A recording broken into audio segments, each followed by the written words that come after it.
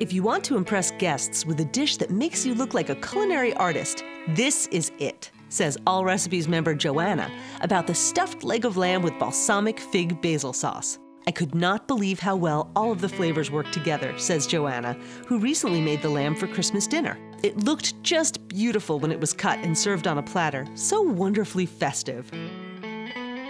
Let's begin by preheating the oven to 400 degrees.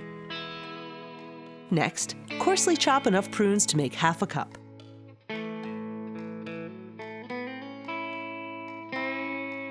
Place them in a small bowl. Add a quarter cup of currants and 2 tablespoons crème de cassis liqueur. Give the fruit a quick stir. If you don't have crème de cassis, which is a liqueur made from black currants, many Allrecipes members suggest substituting Chambord, a raspberry-flavored liqueur. And if you can't find currants, use cranberries or raisins instead. Next, measure 1½ tablespoons of minced fresh rosemary into another small bowl. Add 1½ tablespoons of minced fresh thyme, ½ teaspoon of ground coriander, 1¼ teaspoons of salt, and 1 teaspoon of freshly ground black pepper. Stir the herbs and spices together and set the bowl aside. Several Allrecipes members find this herb mixture so flavorful that they suggest doubling or even tripling it. Now, untie and unroll 1 4-pound boneless leg of lamb and lay it flat on a work surface. Use a sharp knife to trim off any excess fat.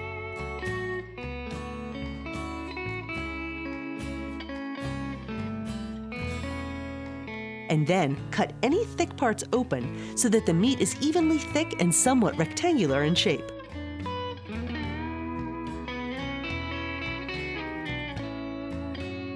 Sprinkle half of the herb mixture over the lamb.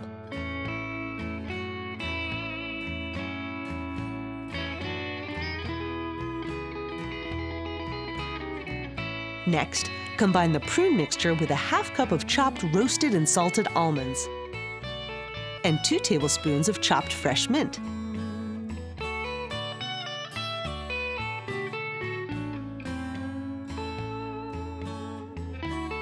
Evenly spread the mixture over the lamb.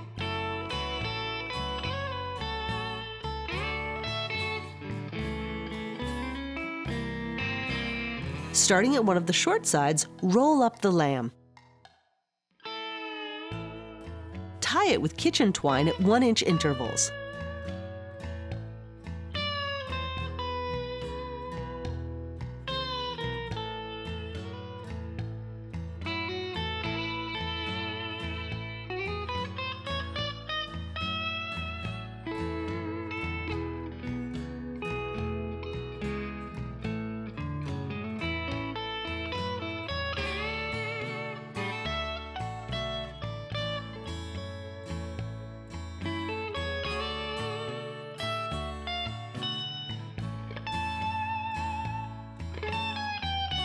Use a small, sharp knife to cut 9 1-inch deep slits into the top of the lamb.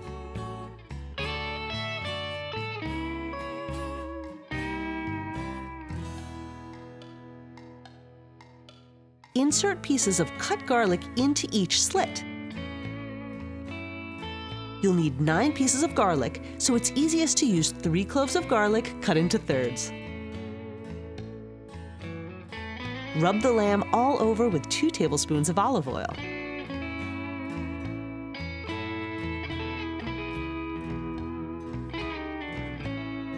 And then sprinkle with the remaining herb mixture.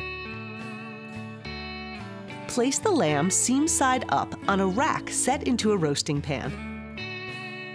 Roast the lamb in the preheated oven until it reaches your preferred doneness level, being careful not to overcook as lamb can dry out. For medium rare meat, the roast should register 140 degrees on a thermometer inserted into the center of the roast.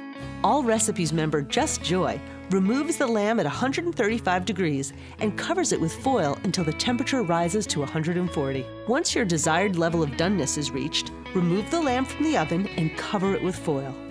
Allow it to rest for about 15 minutes before slicing. While the lamb is resting, pour half a cup of balsamic vinegar into a small saucepan over high heat. Boil the vinegar until it has reduced by half. This should take about 4 to 5 minutes. Add 5 tablespoons of butter,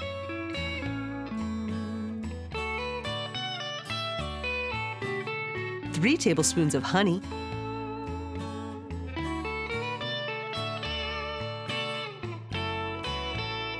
and thinly slice 1/3 cup of stemmed Calimyrna figs. Fresh figs can be hard to find, so you can substitute with dried Calimyrna figs.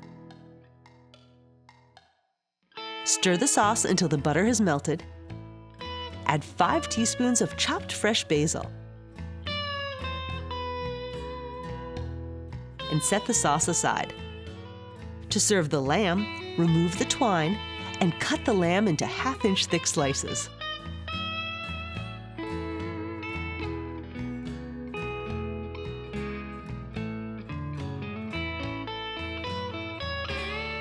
Arrange the slices on a warm serving platter and drizzle it with the fig sauce.